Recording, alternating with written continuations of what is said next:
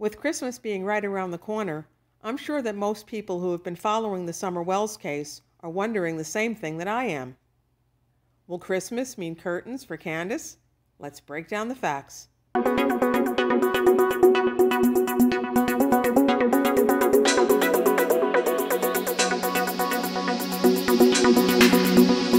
As a mother, I'm beyond disgusted at mothers like Candace Bly and Grandis Harrer.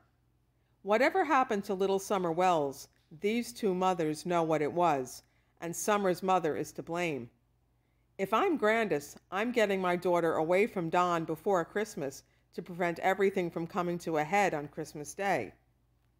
For a few moments here, I'll put myself into Don's shoes. I'm at work on June 15th when I get a panicked call from my wife saying that my daughter had a terrible accident at home and is dead. I need to get home fast to bury her before the police find out and we both go to jail. Felony child endangerment due to the hazardous conditions inside that home. Regardless of what may have caused Summer to fall, like being groggy from booze and pills, the conditions inside that home were the fault of both parents. Some fine mess that Candus got the both of them into.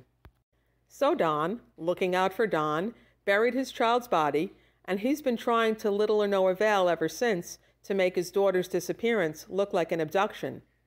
Except not too many people are buying that. I'm including the sheriff here, since this last ground search shows that he is thinking recovery, not rescue mission. I have to think that if local police base their confirmation that Summer made it home alive on June 15th on statements from the oldest Wells boy, that boy knows what happened to his sister.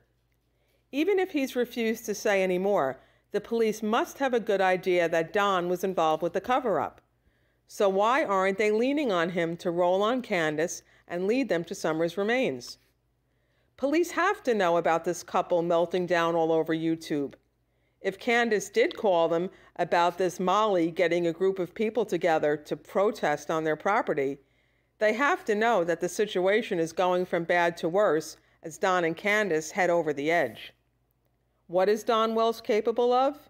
At this point, probably just about anything. So why isn't Grandis getting her daughter out of there, and why aren't police being proactive by taking steps to head off a disaster? Having none of his children at Christmas may cause Don Wells to vent all of his frustration right at Candus. Now I'd like to hear from you. Do you agree that something very bad could happen once again on Ben Hill Road on Christmas? And if police can't do anything to stop it, Grandis needs to? Thank you for watching and for clicking on the like and subscribe buttons. See you on the next video where we'll continue to break down the facts.